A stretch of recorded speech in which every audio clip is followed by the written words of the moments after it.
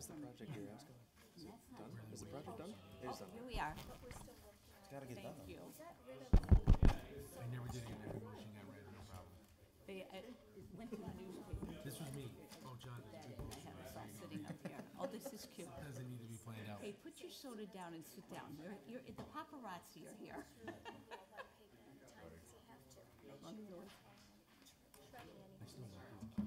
Right.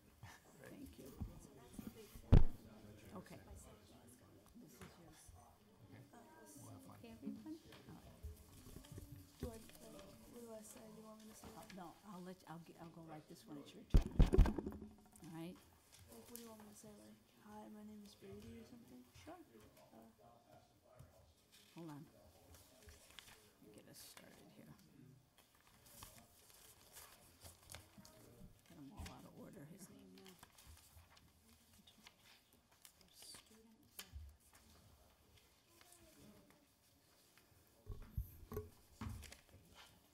Okay, good evening, everyone, and welcome to tonight's Board of Education meeting as we're sitting in the chambers. Today is Tuesday, March 26, 2024. Ellen, would you please do the roll call? Yes, thank you, Mrs. Granato. Good evening, everyone. Ms. Callan Carson? Here. Mr. Carey, excuse me. Present. Mrs. DeRoberts? Here. Ms. Hernandez-Williams? Mr. Riley? Here. Ms. Walters? Present. Mr. Weiner? Here. Vice Chair, Mr. Lacavoli? Here.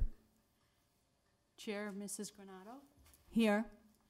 Weathersfield High School Co-Student Representative Noah Torrance? Here. And our Weathersfield Kid Chair from Emerson Williams School, Mr. Brady Schaff. Here. All present. Okay, thank you. And right now, I'd like our kid chair, Brady Schaff, to stand, and I'll stand with him, and he'll lead us in the Pledge of Allegiance. I pledge allegiance to the flag of the United States of America and to the republic for which it stands, one nation, under God, indivisible, with liberty and justice for all. Okay, thank you. So, Mr. Emmett, tonight we do have student and staff recognition, and he's sitting right next to me. Absolutely. So we have our first kid chair. It's Brady Schaff from Emerson Williams School. He wrote a delightful essay that he'll be reading to us tonight. So I introduce all of you to Brady Schaff from Emerson Williams School. Hi, my name is Brady. I'm from Emerson Williams. And, Is that your teacher's name? oh, my teacher's name is Miss Cardis. And, I like to play baseball, basketball, and football.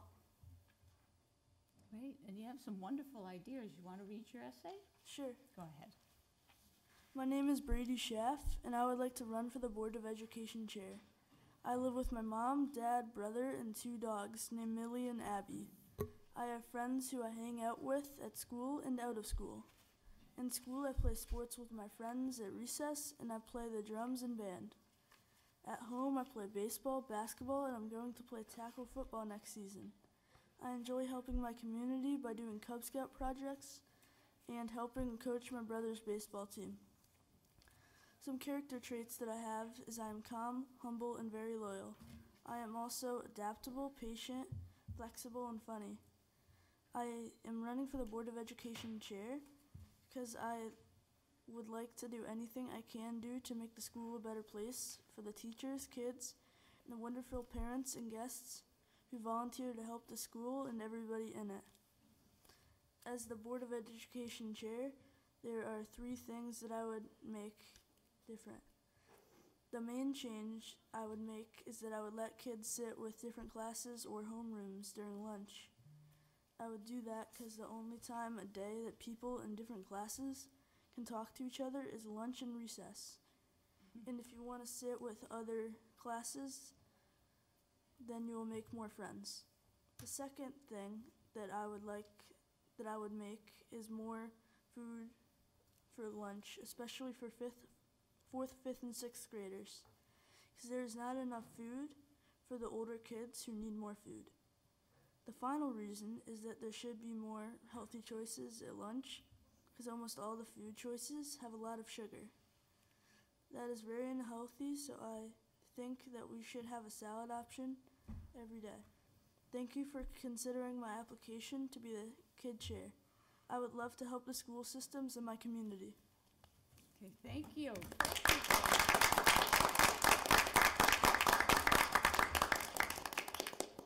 You did a great job. So, you stay right there. I'm making them stay. Yeah, you can keep it. So, thanks, Brady. He's very composed up here. He's doing an excellent job, and I've already told him he can stay as long as he can. Next on our agenda is the approval of the minutes of the previous meetings. Do I have a motion? So moved. Second? Second. Any corrections? No, seeing none? Okay. Those who approve the minutes of the last meeting? Aye. Nays?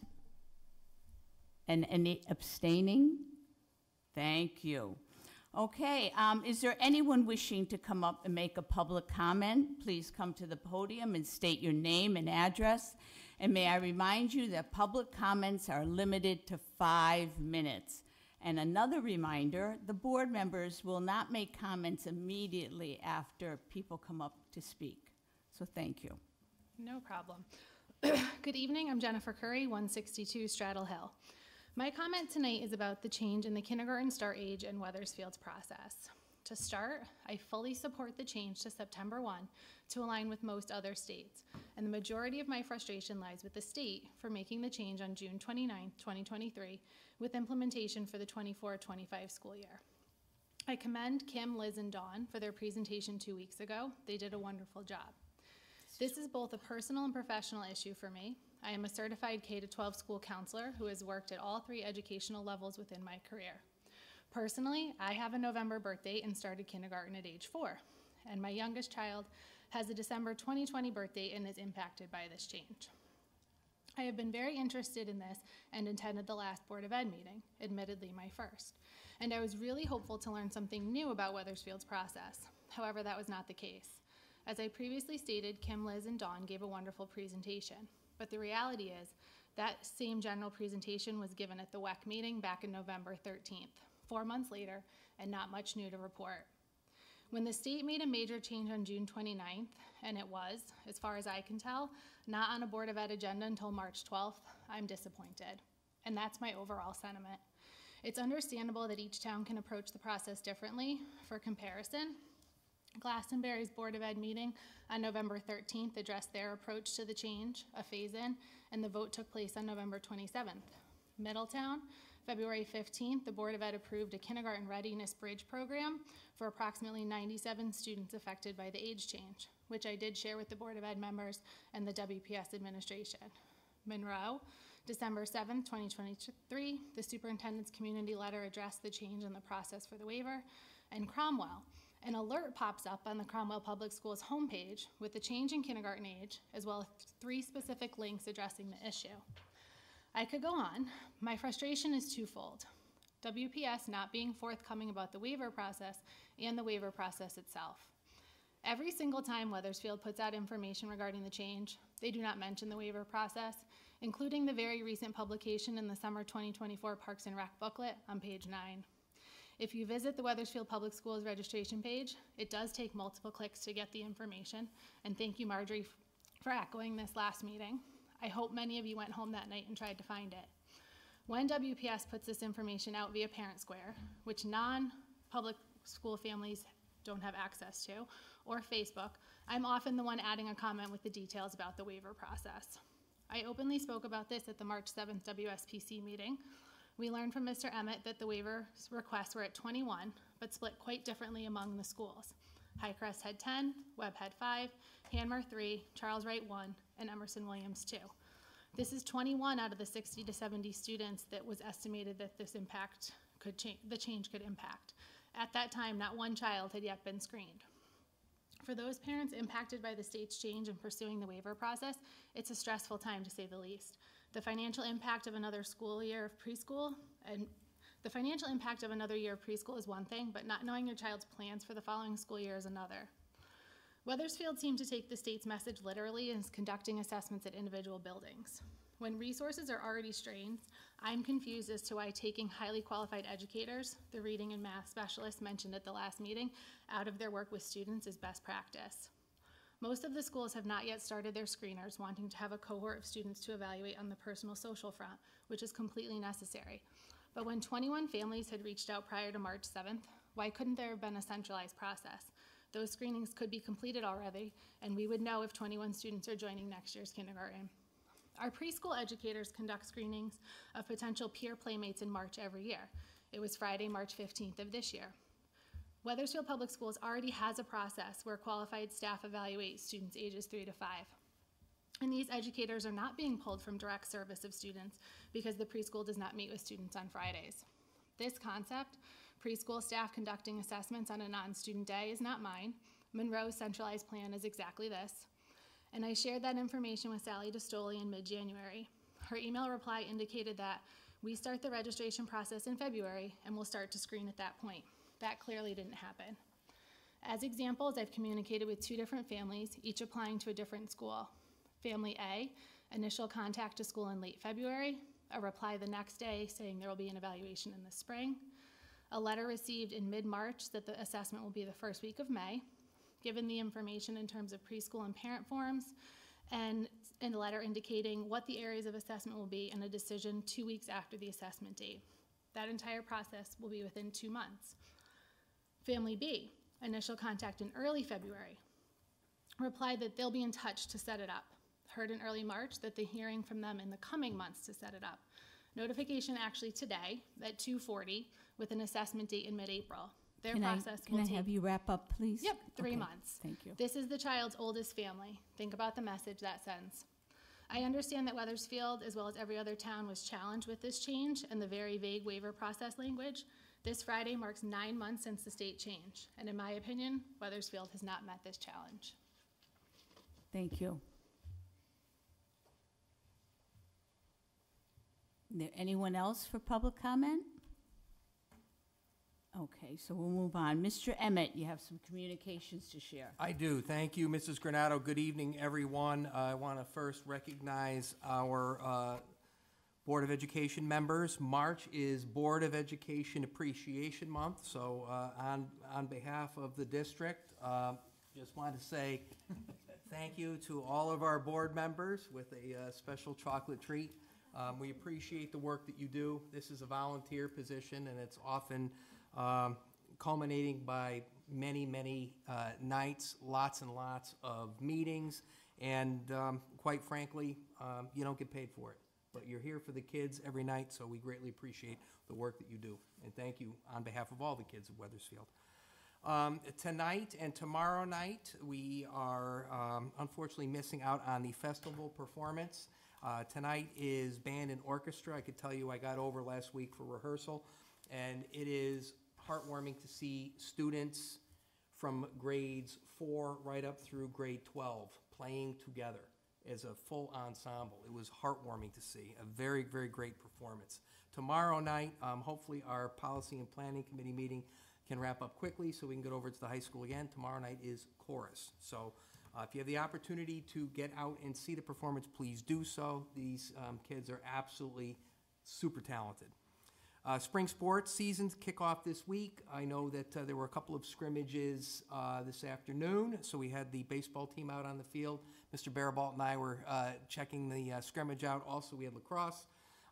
The season starts in earnest at the end of this week and into next week, so I'm looking forward to a very productive spring sports schedule. I want to let everyone know we are preparing, although we started with early voting here at Town Hall, the presidential primary will be taking place on Tuesday, April 2nd. We have 2 schools in the district that are polling locations. Mr. Barabalt, our Director of Security, has a plan for each school. So we have additional security that will be on site for the entirety of the day at both of these schools. We have gone through this before and managed it. We do not anticipate any issues. We've coordinated with the Registrar of Voters here at Town Hall, as well as Weathersfield Police Department, to make sure that we have a process in place. So I'll certainly keep you posted if anything crops up. Today I had the opportunity, along with many of my colleagues, to visit Silas Deane Middle School, for instructional rounds. We got into classrooms today, 7th grade classrooms, and I have to say the difference between December and today in terms of students working harder than teachers was palpable. It was great to see.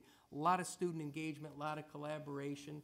Mr. Schaff, when you make the transition up to middle school, I think you'll be very impressed with what you see. So again, kudos to the teachers and the administration at Silas Deane for a job well done today. On the illness front, the latest numbers from the CCHD show that the numbers continue to drop, which is great news.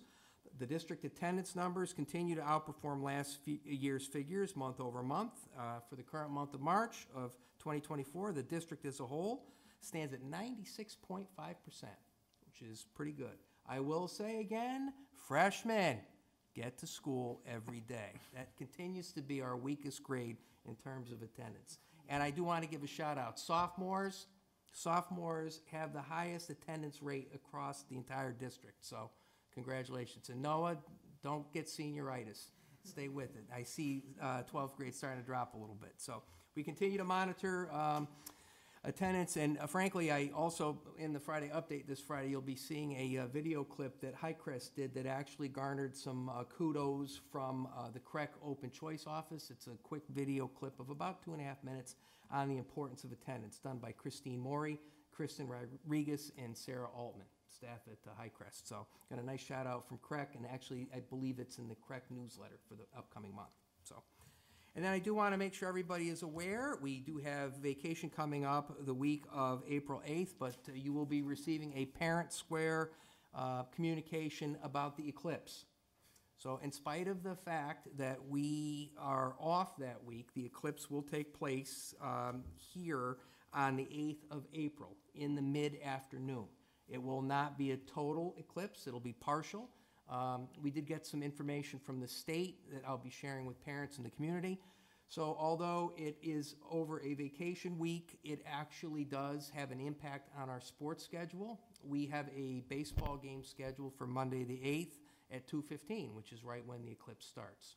So Mr. Maltese has been provided the information, and I know they are working on changing that game until late morning so that they can get it in prior to the eclipse. So there'll be information. There's some resources that come from the state about, being safe. It's a phenomenon that is going to be, once in a lifetime for many people. So we want to make sure that our families and our students are safe in spite of the fact it's vacation week. And then last but not least, I do want to make sure that everybody is aware we do have a short week. This Friday is a day off. So again, to all of our students, let's finish the month of March strong with good, solid attendance. With that, it's communications. Thank you, Mrs. Granado. Thank you. All right, so we're going to go on to our motions tonight, which we have 10 of them. So we'll get through all of them. So tonight we have 10 motions, 9 around curriculum changes. So Matt Lacavoli, will you please read motion 6A? Yes, 6A, unrelated to curriculum. I move that the Weathersfield Board of Education, pursuant to Connecticut General Statute Section 10-215F, certifies that all food items offered for sale to students in the schools under its jurisdiction and not exempted from the Connecticut Nutrition Standards published by the Connecticut State Department of Education will comply with the Connecticut Nutrition Standards during the period of July 1st, 2024 through June 30th, 2025. This certification shall include all food offered for sale to students separately from reimbursable meals at all times and from all sources, including but not limited to school stores, vending machines, school cafeteria, culinary programs, and any fundraising activities on school premises sponsored by the school or non-school organizations and groups. And further moved that the Weathersfield Board of Education will allow the sale to students of food items that do not meet the Connecticut Nutrition Standards, provided that the following conditions are met. 1, The sale is in connection with an event occurring after the end of the regular school day or on the weekend.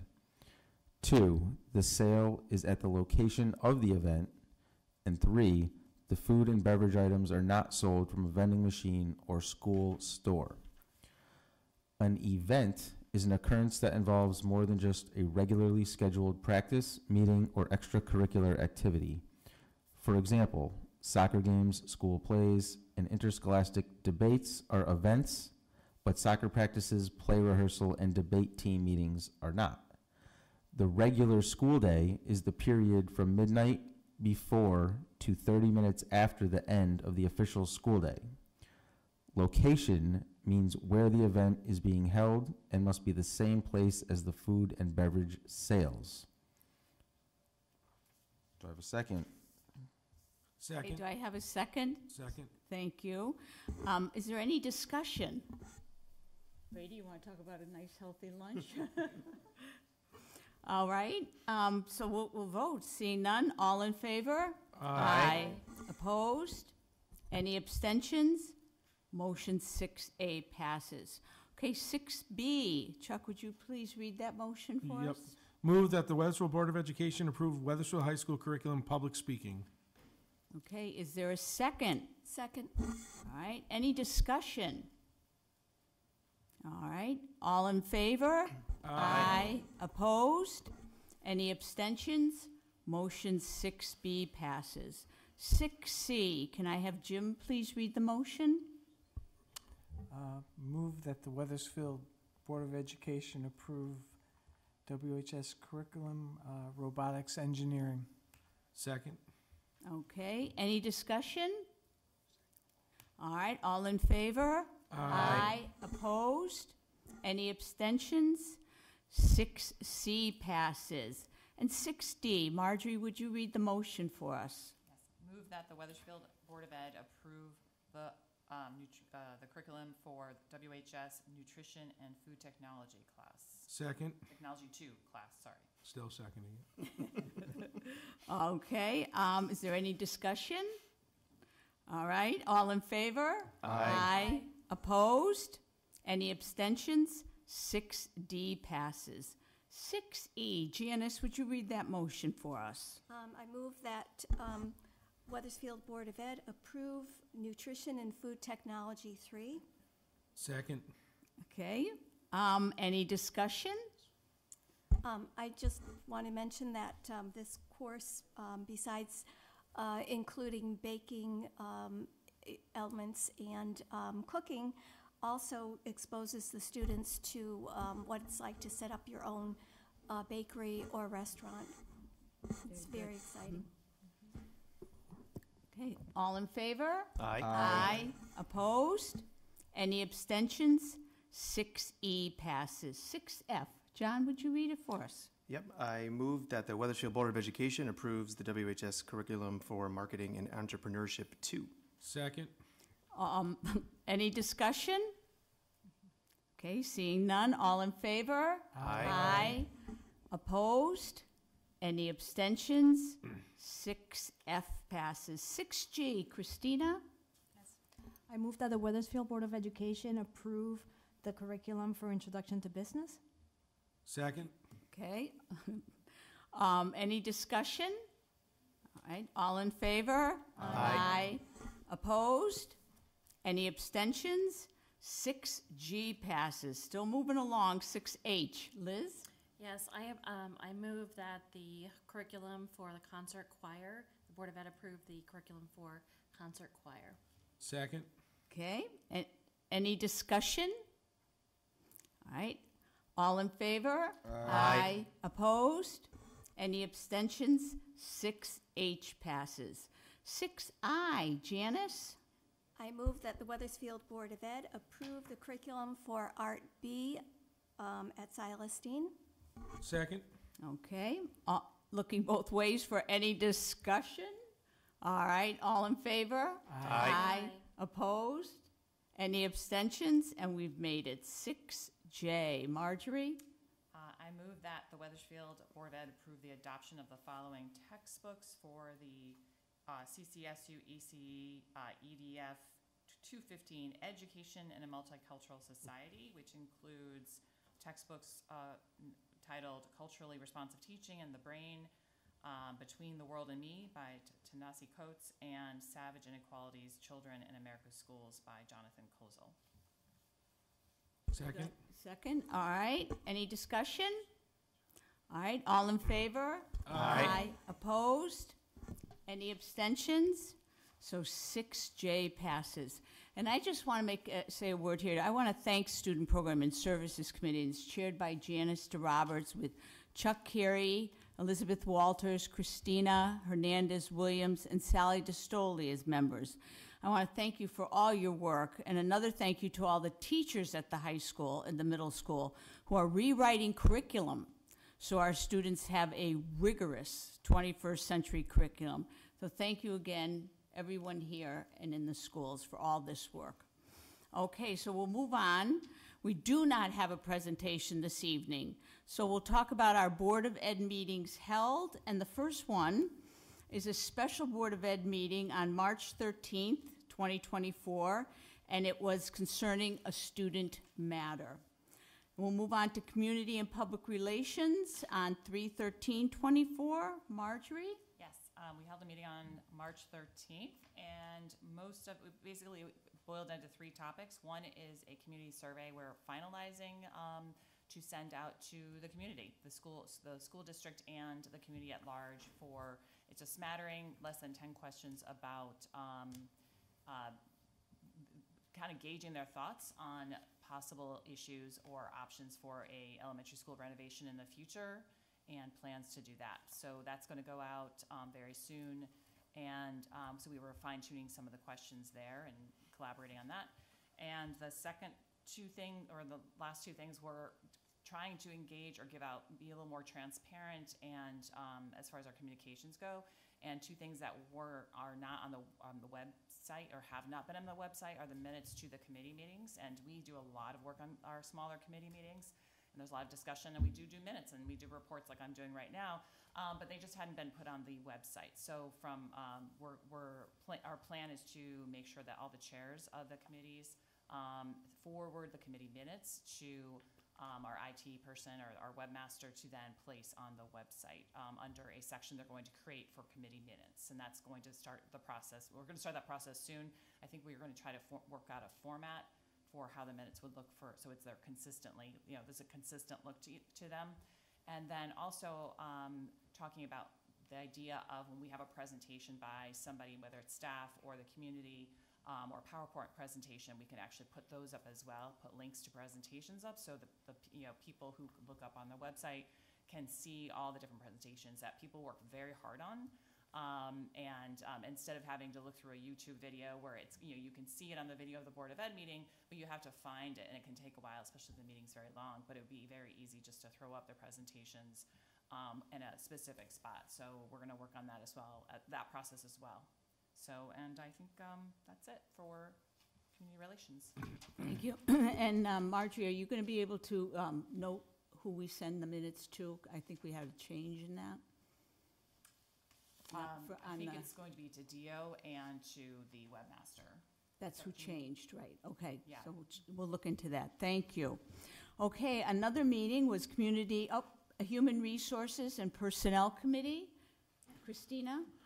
So for staffing and hiring, there hasn't been much of an update because we're in pretty good shape, which is a good thing. A couple things. Absences and leave of absences are also are pretty good. And the survey that went out, I'm just encouraging families to fill out the survey because that is the time for you to have a voice in the decision-making with the district. So that survey went out to families, so please try to fill out those surveys because that's important information for our staff and the board as well to make good decisions. And we're also working on some positive, just positive cards or something to just promote some positivity for our staff and to say thank you to the teachers because we know you work hard. And I think that's it. That's for some of the focus. Thank you. Thank you. And we'll move on to Student Program and Services, which we just passed all those motions on. But I still have some things to say. The courses we approved tonight represent the ongoing efforts to continuously update and improve our curricula, as well to make additions that are required and that enhance our students' experiences in Wethersfield schools. These courses provide students with a solid introduction into the educational, social, and work world that they will very soon be entering. In addition, we also heard school improvement updates from Silas Dean and the high school. From Silas Dean, we heard how the math interventionalists have positively impacted student progress, and heard about progress being made on all three system-wide goals, the goals of empathy, achievement, and equity. The high school is offering options and supports that provide pathways to graduation for all students. The hard work these teams are doing is very appreciated, and their enthusiasm is amazing. We also heard an update on our EL program, but I'd like to save that for comment time. Okay, thank you. Our next meeting was a CREC Council that I attended on Wednesday, March 20th, 2024. The CREC Council is the Capital Region Education Council, of which Wethersfield is a member, along with 35 other surrounding towns. The council is responsible for the regional magnet schools and Project Choice.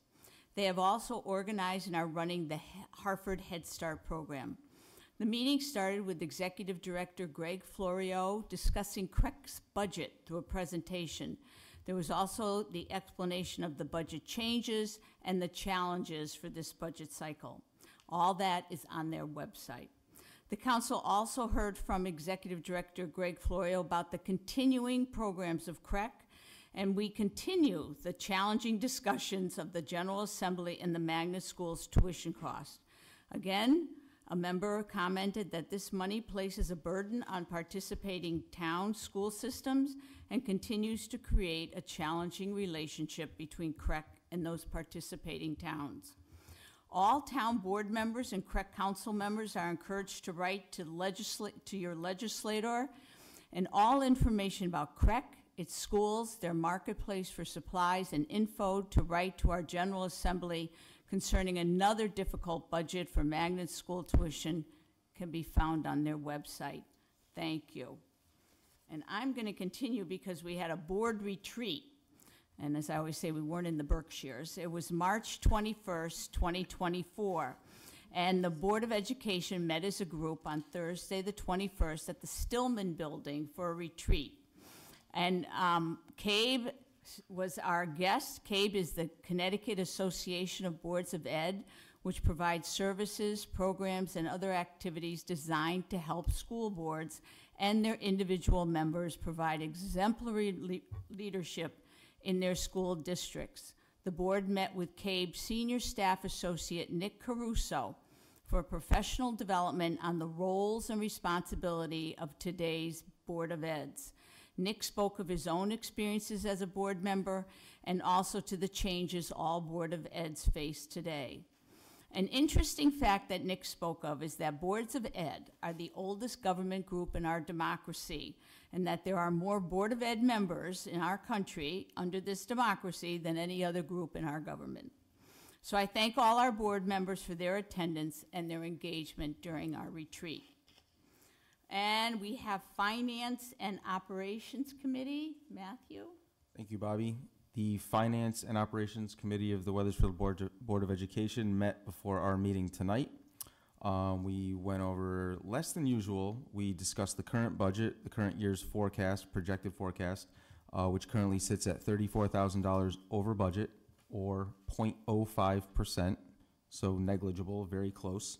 The topic that we spoke on the most were special education costs, which are the item in our budget with the most variance. They're very hard to predict. The swings when dealing with outplacements are large. Either way, depending upon if a student is leaving, entering, or staying in the district. We always try our best to keep kids in district as much as possible, but sometimes we just have to outplace. And I'd be remiss if I only stressed or spoke about special education costs. These are incredible kids and students, and we want them all to succeed and thrive to the best of their ability.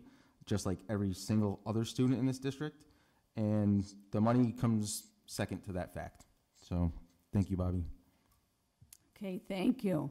Okay, Board of Ed meeting scheduled. We have a Policy and Planning Committee on 3/27/24 at 6 o'clock. Weathersfield's Early Childhood Collaborative, WEC, on April 15th, 2024 at 4:30. And we have Human Resources and Personnel Committee on April 15th, 2024 at 6 o'clock. Student Program and Services Committee, April 16th, 2024 at 6 o'clock. Another CREC Council on April 17th, 2024 at 11:30. And Finance and Operations Committee on April 23rd, 2024 before our board meeting. Now, is there anyone wishing to make public comment? Please come on up to the podium and state your name and address. And may I remind you that public comments are limited for 5 minutes. Okay, are there any board comments? Janice? As I mentioned earlier, at our Student Programming and Services Committee meeting, we had a presentation from the EL department, the English Language Learners, by Andrew Long and Patty Burlow, who are the coordinators. They reported that the multilingual learner enrollment has continued to increase, and that presently a third of our student body has another language at home. Several of our schools are now bilingual schools, meaning that 20% of the students speak a common language other than English. A significant number of these students who are fortunate to know these other languages are also identified as needing special education services. We currently have a total of 10 EL teachers and 2 tutors throughout our service system, serving a total of 374 students. It is anticipated that our multilingual learner population will continue to grow, and we in Wethersfield are fortunate to be experiencing this growth of diversity in our community. However, within our schools, we may have passed the point of needing EL programming suitable for a small group of students. At the very least, multilingualism has become a characteristic of our school system. It might be time to think about EL more systemically, more broadly, as a way that we do things, rather than a completely separate program. I don't know what that should look like, but it seems like it might be time to think about making changes. We have talented curriculum and content area coordinators and specialists who may have ideas about approaching EL differently. Thank you. Thank you, Janice. Okay, anyone else for board comments? Jim? Thank you. I attended the concert this evening at the high school, and it was the elementary school, the middle school, and the high schoolers band and orchestra that gave a performance, and it was nice to be there. It's a great show. Okay, thank you. John? Just a couple quick things. I want to take a couple points from Marjorie's update on the Community and Public Relations Committee, and want to talk about first the survey that will be going out. I know we didn't give an exact date, but as a member of that committee and the chair of the Facilities Committee, I implore the public to take this survey. It's going to provide a lot of great data for us as we start to talk about the future of our schools here in Wethersfield. So please do take that survey. And then the other piece I want to talk about is the committee minutes, because I think this is part of what we all do up here that doesn't get noticed very much in the public, and I think it's important that the public reads those minutes once they are put out. It's really where all the work happens here on the board. Thank you. Okay, anyone else for comments? Okay. Yep. Well, sorry. Go ahead, Just John. following up, this survey that's going out to community, this is the first the board has heard of it. I'm not on either of those committees. So I would hope that it gets brought to the board as a presentation before we send it out, so it can have the full board approval without just subcommittee approval. That was it. Thank you. Okay, anyone else? I'd like just to say I really appreciated the Student Programs and Services Committee minutes, and just realize how much work goes into the school system and the teachers and the guidance counselors, and how they all came together to give more information to the committee. And I appreciate the thorough minutes, Dennis, and it was really, really informative about kind of where we're going, the improvements, where they're seeing, where guidance counselors are seeing improvements, where they're seeing improvements in math scores. So it was just very informative, and I want to thank them for that work. Okay, thank you. It's all Sally. Okay, seeing none, we're going to ask Noah, what's life like at the high school? Good evening. Not quite sure what to say right now, but I would like to kind of reaffirm Ms. Roberts' comment. Sorry, that multilingualism has sort of become really an expectation and a characteristic of WHS. It's when we kind of think about the different languages that are spoken at WHS, we sort of see it as only numbers, right? But it's a lot more than numbers. It's the group of Spanish-speaking students at lunch in the table next to you. It's the group of Ukrainian-speaking students in your gym class. I'm a peer tutor during academic study hall some days, and the language in those classrooms, it's not English, it's Spanish, right? And so I just want to appreciate how that is recognized, and increasingly more so. I didn't prepare anything because this was kind of last minute, but that's all I have to say, I guess. Thank you. Well, I have a question. How's the college search going? Stressful, very stressful. We wish you the best of luck. Well, thank you very much. I don't think you need luck, but good luck. Okay, so we'll move on. Any other, okay, so we have unfinished business. Chuck, would you Yep. read the recommended motion? Move that the Weathersfield Board of Education set the 2024 Weathersfield High School graduation date for Wednesday, June 12th, 2024. Can I have a Second. second? Second. Okay, any discussion? Well, I have some discussion, and just to have an understanding of what went on. At the March 12th Board of Ed meeting, this motion was presented for consideration and a vote. Previous to that meeting and the motion, many members of the board had received letters from parents of graduates looking for a different date and questioning not only the date, but the process for choosing the day. The motion at the March 12th meeting was tabled.